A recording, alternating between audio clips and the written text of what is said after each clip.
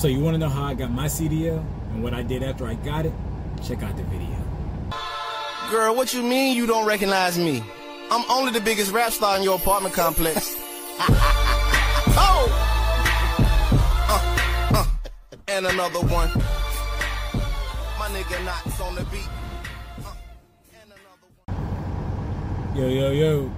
Hustle gang, hustle fam. How's everybody doing? Everybody else on YouTube, if you ain't a part of the family, get down with the family. Like, subscribe, and share. You know, I already know what it is. But, yeah, man, I wanted to come to y'all, talk to y'all for a minute. A little bit of motivation, a little bit of inspiration. So I want to talk to those of you who are thinking about getting into this life. Thinking about trucking, whatever it may be, company driver, lease driver, owner operator, whatever your path may be. I can't stress to y'all enough that there's no time like the present. Nobody's promised tomorrow. The past is already history. It's so important and vital that you pursue your dreams now. Do it now. Like, I get a lot of guys that come up to me and talk to me or ask me questions. You know, hey, you know, what did it take to get your CDL? And how long did it take? Where did you study? Did you go to school? Or just a whole lot of different questions that I get. And honestly, like, yeah, the way I did it wasn't the conventional way, I guess. But the way I did it is that I did go to school. I went to Miller Mott Technical College, whatever they call it. But they had a little CDL program. It cost me 4 bands. There's programs that are cheaper and there's programs that cost more. This particular program happened to work for me. You know, they taught me what I needed to know to get my CDL. But before I even went to school, I went ahead and got my permit. And in order to get your permit, you got to pass your general knowledge, your combination, and your air brakes. They give you, if you go to the local DMV, RMV, whatever they call it in your state, you go there, they're going to give you a book. The book is about that thick. It's got a whole lot of information in it that I'm pretty sure that you'll never memorize. So what I did, you know, is I Googled and YouTube ways to study for my permit without having to read that whole entire book.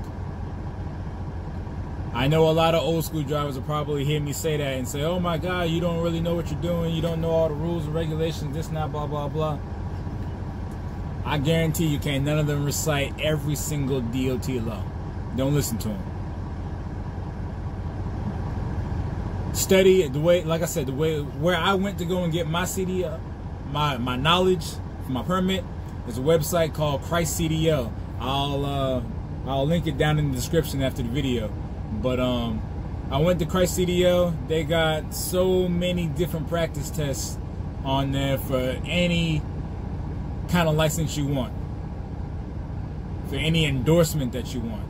So what I did is I went on there and I studied, and not studied, but I did my practice tests over and over and over. Like, I think general knowledge, I think they had like 15 practice tests on there. Air brakes, they had like 10 practice tests on there. And combination, I think they had like 7 or 8. But what I did was I just went through each and every test until I scored 100%, and that I was confident that I could remember the answers to the questions to every single practice test that they got. And I did that for about a week strong. And when I felt like I could remember it, I went straight down to the DMV, knocked out all my tests, and there wasn't not one question that was on the test down at the DMV that wasn't on one of those practice tests. So I went ahead and got my permit. I went ahead and knocked down my hazmat, my tanker, doubles and triples. I knocked down all my endorsements, all of them, because you'll need those. Because if you do pass your test, and whenever you want to get out here for whatever company it is you're going to go to, the more endorsements you have, the more valuable you are. yeah, the more valuable you are, the more endorsements you have. And it gives you, it opens up this world a whole lot more for you. You have a lot more options on where you want to go. After I got my CDL, I went to a local company called YRC, YRC Freight, the Yellow Roadway. They're known by so many different names, but I went there. Typically, they don't really look at new applicants, but I mean new drivers fresh out of school. But they are willing to work with you as long as you have your hazmat endorsement already and a clean driving record.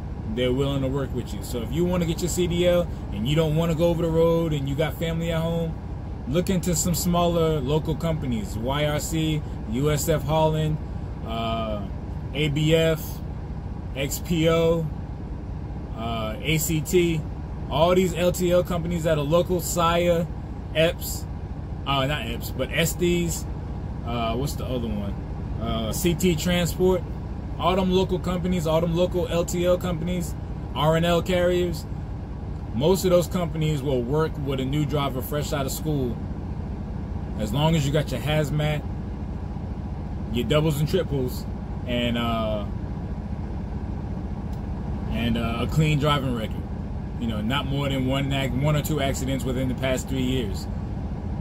Clean background, clean piss test, you in the door. You know what I'm saying? Just keep going up there, or you can apply online, but I would advise you, if that's really what you want to do, if you want to be local, then you want to go to that local branch every day, or at least once a week.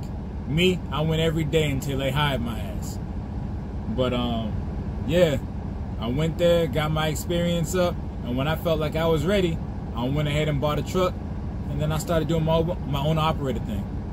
That's a whole nother story for a whole nother video on how that experience went for me in the beginning. But right now, I just wanted to share with y'all this little bit of knowledge that I had on how I got my CDL and how I got my experience up without having to go OTR. So yeah, that's just a quick little gem I wanted to drop on y'all. I just parked the truck, about to be on home time for the weekend. I wanted to go ahead and knock this out before I got to the crib because I know the family's gonna be all over me. I ain't gonna have a chance to really talk to y'all. But I'll chop it up with y'all in another video sometime soon, probably Monday, Tuesday. But anyway, man, until the next video, be safe, remain humble, and always hustle. I'll holler.